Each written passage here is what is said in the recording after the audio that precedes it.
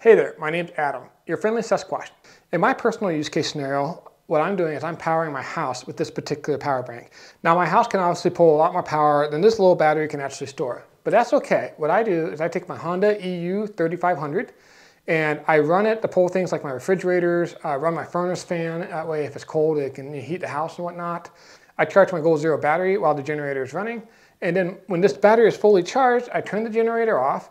What I can do is I can power lights and stuff around the house for 10, 12 hours. I can charge my phone, I can watch TV, I can do whatever I want just like the power was normally on. You do need to manage your storage capacity.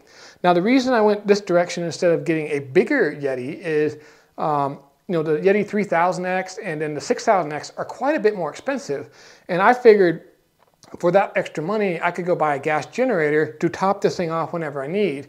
But this will be the primary device powering my house for most of the day in a power outage situation, which means I'll be saving a tremendous amount of fuel, enabling me to run my hybrid setup for significantly longer than if I just had a generator.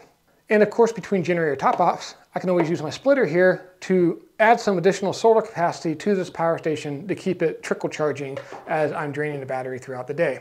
I hope you found this video review informative. If you did, make sure to hit that like button below. It helps the channel out a lot. And don't forget to hit the subscribe and bell icon so you're the first to be notified when I release new videos just like this one. Cheers.